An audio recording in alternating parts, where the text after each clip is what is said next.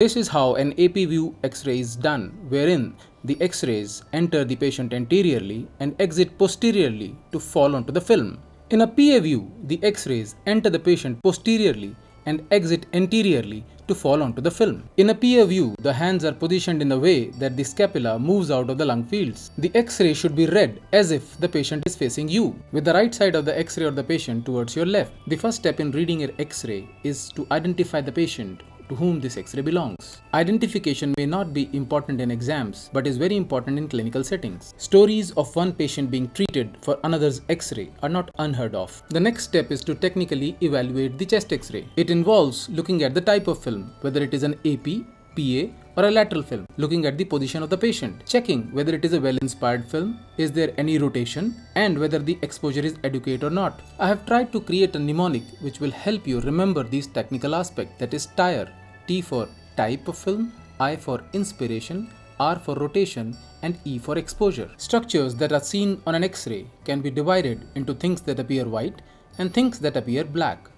Among the white things, you have the soft tissue, the arteries, especially the pulmonary artery, the diaphragm, the cardiac silhouette, as well as any shift in the position of the heart, bone, and the hilum. The black structures seen on an X-ray are the lungs and the airway. To help you remember these structures, I have created a mnemonic, and the mnemonic is: smoking and drinking has been cutting away lives. S for soft tissue, A for artery, D for diaphragm, H for hilum, B for bone, C for cardiac, A for airway, and L for lungs. Now begin by correctly identifying the patient to whom the film belongs. Next, look at the type of film, whether it is an AP, PA, or a lateral film, and the position of the patient. The AP film is usually done in infants or small children who will not usually cooperate for a PA film. And since they are usually restrained in a supine position, you will see their hands going up in the film. PA film, on the other hand, are done in erect position. They can further be identified by the position of the hands, which go down instead of going up. The lateral film can be easily identified. Although identification of position can be difficult at times, presence of any air fluid level can tell that this is an erect position. This air fluid level may be in stomach or may be any lesion in the parenchyma or the pleura. Upward projecting upper limbs may indicate a supine position.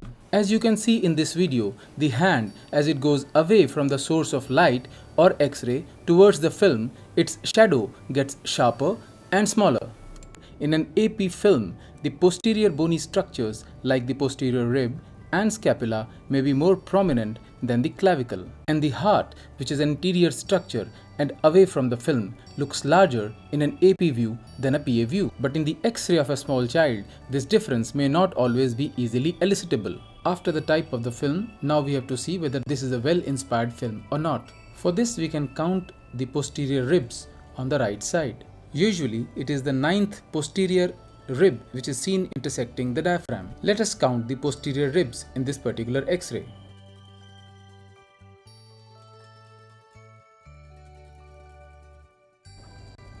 So, the 8th posterior rib is intersecting the diaphragm. So therefore, it is an expiratory film. If you compare this with a well-inspired film of the same child, you will appreciate that the heart looks larger than normal and hyla are more prominent in an expiratory film. So in an expiratory film, you are likely to wrongly read cardiomegaly and prominent hilar markings. Next, let us look at the rotation. In this particular X-ray, you can see the vertebral column lies almost in the center of the chest. If you look at the cardiac placement, if you draw a line through the middle of the vertebral column, the 1/3 of the heart is towards the right of it and 2/3 of it is towards the left of it. I have also marked the anterior ends of the ribs on both sides, and if I draw a line through them, you will realize that the anterior ends of the ribs on both the sides are almost equal. If I draw a line through the center of the vertebral column, you will see that the medial ends of the clavicles on both sides are almost equidistant from it. You can also see that the medial ends of the clavicle are equidistant from the spinous process of the vertebra. Therefore, it is an unrotated film. Now, let us have a look at this X-ray. The vertebral column in this X-ray is shifted towards right. Heart is shifted towards left. If you look at the anterior ribs, they are shorter on the left side as compared to that on the right side. Now let us have a look at this picture. The yellow box is the X-ray machine sending out these yellow rays. The green box is the vertebral column and the green triangle is the spinous process. The oval red structure here represents the heart. The semicircular blue lines represent the ribs. As you can see, the vertebral column is sending a projection in the midline of the film. The red heart is sending a projection which is almost 1/3 on the right and 2/3 on the left of the midline. The blue boxes labeled A and B, they represent the length of the anterior ribs, which is almost equal on both the sides. Let us see what happens if this patient turns towards his left. The heart, being an anterior structure, seems to have shifted towards left. The vertebral column, being a posterior structure, seems to have shifted towards right. And now if you compare the anterior ends of the ribs, the anterior ends of the ribs on the left side are smaller than on the right side. Now let us have a relook at the previously seen X-ray. Since the vertebral column is shifted towards right, the heart seems to have shifted towards left, and the anterior ribs on the left side are smaller, this patient is rotated towards left side. Now let us have a look at the X-ray of the same child without rotation. Let us now see how to assess the exposure or penetration of the film. In an appropriately exposed film, the intervertebral discs are just visible through the heart. The word here is just because if they are not seen at all, it is an underexposed or an underpenetrated film, and if they are too well seen, it is an overexposed or an overpenetrated film. Let us see examples of what an inappropriate exposure can do. A patient was started on antitubercular therapy based on this X-ray, and he presents 2 months later with this X-ray. If we do not compare the exposure of these two films, the patient seems to have radiologically improved. But if you compare the exposure of the films, the second film is relatively overpenetrated or overexposed, and thereby the difference. Let us now compare the two X-rays of another child. Because compared to this first X-ray, the second X-ray is underexposed, you may overread the hilar or parenchymal shadows. Let us now begin description of an X-ray. And for completion of assessment, we will use the mnemonic, smoking and drinking has been cutting away lives. But before that, let us have a look at some of the important structures seen in an X-ray. The superior vena cava, the tracheal shadow, aortic knuckle, pulmonary artery, the left cardiophrenic angle, the left costophrenic angle, the gastric fundus showing air fluid level, the right cardiophrenic angle and the right costophrenic angle. Now let us first look at the soft tissue. There is an opacity in the right axilla, and it is an axillary lymph node. This child had a foreign body stuck in the right main bronchus with air trapping on the right side, and what you can see in soft tissue is subcutaneous emphysema. Now let us have a look at the pulmonary artery. This X-ray is of a child with tetralogy of Fallot, and you can see a concavity in the region of pulmonary artery. And this X-ray belongs to a child with VSD with a prominent pulmonary artery. Let us now have a look at the diaphragm. This is a 2.5-year-old child with flat diaphragms indicating hyperinflation. This is a 6-year-old child with mediastinal shift towards right side. On the left side, the diaphragm is not seen and there are air-containing pockets in the left lung field. This is left-sided congenital diaphragmatic hernia. Let us now look at the hilum. This is a 13-year-old female with a right hilar lymph node. This is a 3-year-old male with a right paratracheal lymph node. This is a treated case of tuberculosis with calcifications. Let us now look at the bony structures. This X-ray is rotated towards right, and you can see the anterior ends of the ribs on the right side. They are widened due to rickets, and they can be mistaken for pulmonary shadows. This radiograph shows vertebral anomalies. Now let us look at the cardiac silhouette. In an AP or a PA view, the left atrium lies here and the auricle is placed here. This is the position of right atrium and the left ventricle is placed here. This is the position of right ventricle. As you can see, in an AP or a PA view, the right heart border is formed by the right atrium, and the left heart border is predominantly formed by the left ventricle. A small upper part of the left heart border is formed by the auricle.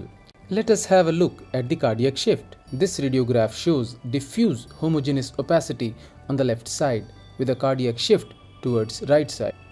In this radiograph, there is a homogeneous opacity on the right side and a mediastinal shift towards left side. This radiograph shows a mediastinal shift towards left side. For measuring cardiothoracic ratio, let us first draw a line through the center of the vertebral column.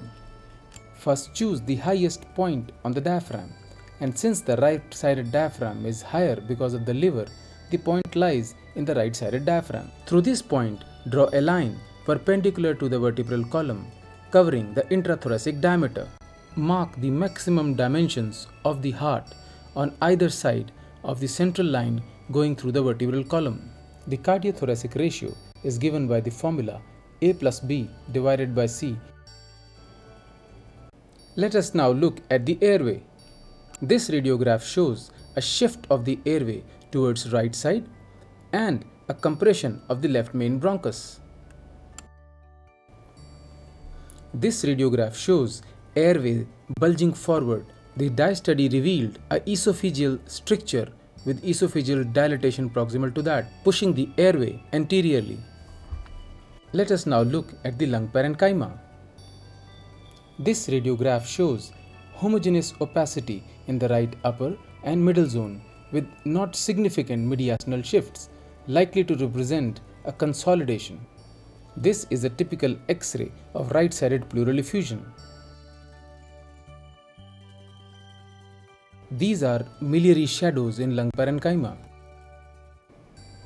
The causes of miliary mottling of lung fields are miliary tuberculosis, bronchopneumonia due to tuberculosis, bacterial, viral or fungal causes, pulmonary edema, interstitial lung disease, hemosiderosis and sarcoidosis. This radiograph shows homogeneous opacities on the right side with mediastinal shift towards the same side. This is an infant who presented with a foreign body in the right main bronchus. This radiograph shows a homogeneous opacity in the right lower zone with a mediastinal shift to the same side. The upper border of the opacity is sharply defined with concave contour. The diaphragm cannot be differentiated in this opacity. It is a right lower lobe collapse. While describing a lung lesion, describe the side of the lesion, whether it is on the right side or on the left side, then the location of lesion.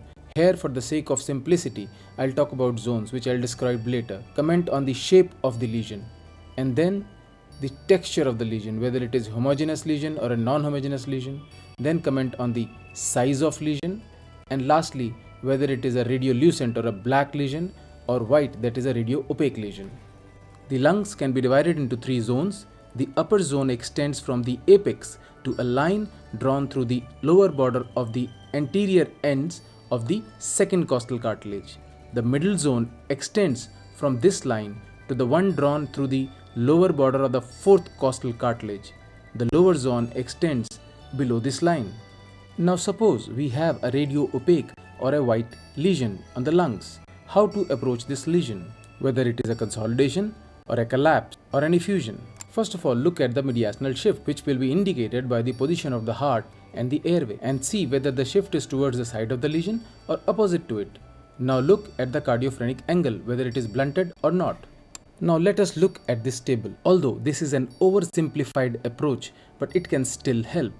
If there is no mediastinal shift and the CP angle is not blunted, it is likely to be a consolidation. If there is no mediastinal shift but the CP angle is blunted, either it could be mild effusion or a mild effusion with lung consolidation or a significant effusion with lung collapse. If there is shift to the same side of the lesion and the CP angle is not blunted, it is likely to be a collapse or an atelectasis. If the shift is to the same side but the CP angle is blunted, it could be a pleural effusion with lung collapse. If the shift is to the opposite side and CP angle is not blunted, it is likely to be a mass or a loculated effusion. If the shift is to the opposite side but the CP angle is blunted, it is likely to be an effusion with or without consolidation. This is a right-sided homogeneous opacity occupying the whole of the right hemithorax. The CP angle in this case is not blunted and there is a mediastinal shift towards the opposite side. This is most likely a tumor. Sometimes such massive masses are difficult to differentiate from massive effusions. This is a similar looking X-ray, but this is massive effusion. If you look carefully, you can see the difference in the CP angle of both these X-rays. These are two examples of cavitary lesions in the right middle zone.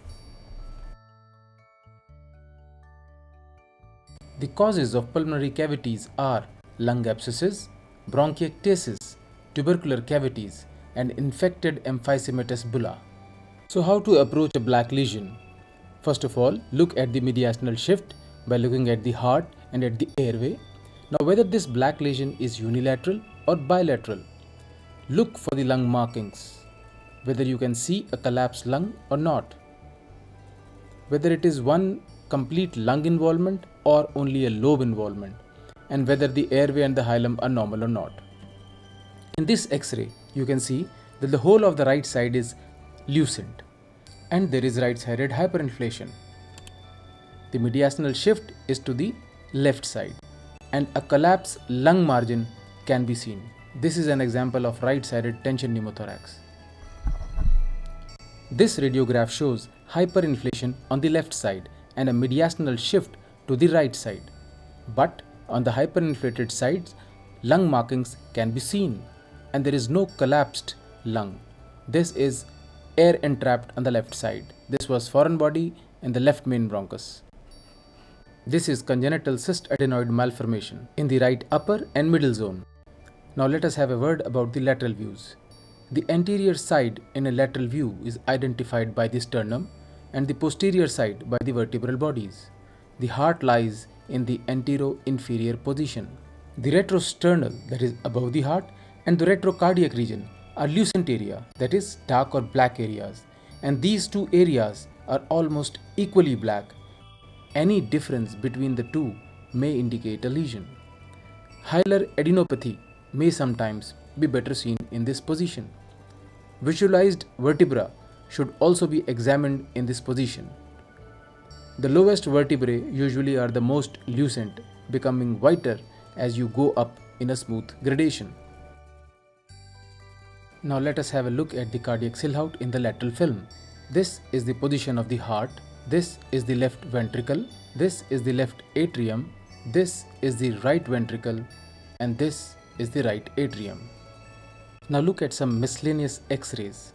This X-ray abdomen shows gas in the abdomen, indicative of intestinal perforation. In this particular X-ray also, there is gas under the diaphragm, and when we take a closer look, you can see that there is a well-defined diaphragm and air below it. This is an X-ray of rickets without healing, and you can see the loss of zone of provisional calcification seen as increased distance between epiphysis and metaphysis. The metaphysis shows fraying, splaying, and cupping, and the density of bone is also decreased.